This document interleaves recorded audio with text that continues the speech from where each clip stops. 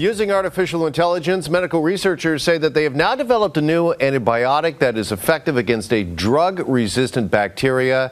It's an exciting discovery, and here with more is Dr. Isaac Bogoch, who joins us on this Monday. Doctor, always good to see you. And what can you tell us about this new antibiotic and the role that AI has played in its development? Yeah, this is fascinating, Jeff. The name of the bacteria is called acinetobacter baumannii. It's a bit of a mouthful, but it's a really nasty infection, and it is quite resistant to most antibiotics. It causes sometimes quite devastating lung infections and skin infections, and new antibiotics to treat this are essential. And what the scientists did was they looked at the structure of this particular bacteria, and they used AI to really help inform them of how best to attack this structure and how best to not just penetrate the structure, but look at the inner workings of it to develop an antibiotic that could treat this really challenging infection. And they found a really good antibiotic to do this. And the interesting thing is, the antibiotic is actually a narrow spectrum antibiotic. It doesn't appear that it will work on a lot of other bacteria, just this bacteria. You think, well, that's not a good idea, but it actually is a good idea, because this way it's laser focused on this particular infection, and you don't have the potential to develop antibiotic resistance, or I guess I should say less potential to develop antibiotic resistance to this particular antibiotic. So this is an incredible development, and I think we'll see a lot more AI in the future to help with drug discovery. Well, I was just going to say, is this just the beginning when it comes to AI and medicine? Will artificial intelligence help us discover new drugs and possibly cure diseases?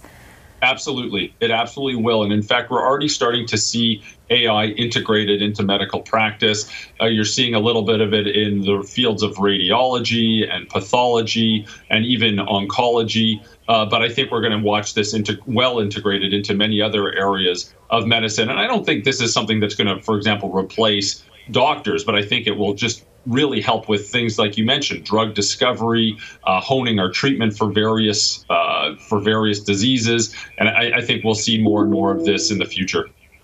All right. Want to get to the latest on Omicron and the latest Omicron variant XBB. It is fueling, Dr. Bogoch, a new wave of COVID cases in China.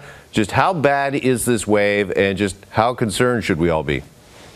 Yeah, I mean, we've had multiple Omicron waves in Canada. The first one was extraordinarily challenging, and that was in the early winter of 2022. Since then, we've had other subvariants of Omicron come through Canada, and of course, they all cause waves, and sadly, some people end up in hospital, and sadly, some people succumb to this illness, and we should be taking steps to protect ourselves and to protect the community.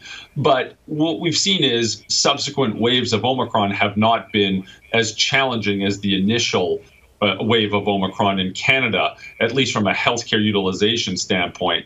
So again, we never want to underplay the significance of COVID. We know it can be a very challenging infection, especially for people with greater risk factors, or for risk factors for more severe illness. But I don't think that this is going to cause what we saw earlier on in the pandemic, with hospitals overwhelmed and that degree of significance. But having said that, we have a high degree of vaccination. We have a high degree of infection and recovery from infection. I'm not saying we want people to get infected. I'm just saying we can't ignore that this hybrid immunity has provided us with some significant community level protection. So something to watch out for. Let's take steps to protect ourselves from getting this infection, but let's not pretend that we're going to see scenes like we did earlier on in the pandemic here in Canada. All right. A new U.S. study says 10% of people suffer long COVID after an Omicron infection. We've talked about this before, but like anything, it changes. We learn more. So what more are we learning about long COVID? Yeah, I mean, this is something we should take seriously. And we've known for so many years that you can have more chronic manifestations following acute infection. We've known this before COVID, and of course, we're seeing that with COVID as well. I really do wonder what the true prevalence of this issue is. We have difficulties with definitions and measuring long COVID in a standardized manner, which is troubling. Having said that, I think that it's pretty clear that this is rather heterogeneous. There's lots of different mechanisms to have longer term symptoms following acute infection. And some of the research is pointing into vasculature, neurologic issues, other issues with other parts of the body. And it's really important to really have a good understanding of what's happening inside so that you can really develop better diagnostic tests and better therapeutic tools to help manage this, because it's going to be an ongoing issue. All right, just finally, Dr. Bogoch, it has been a difficult start to the allergy season, and experts are saying that climate change is the cause, that allergy cases are on the rise as there's more pollen in the air for longer periods of time?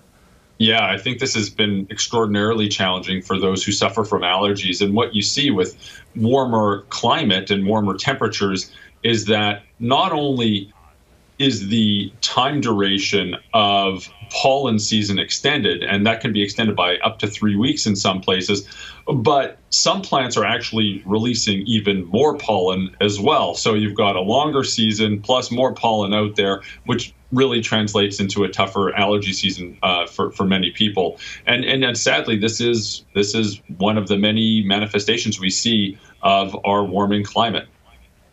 All right, we're going to leave it there on this Monday. Dr. Bogoch, thank you for dropping in. My pleasure. Have a great day.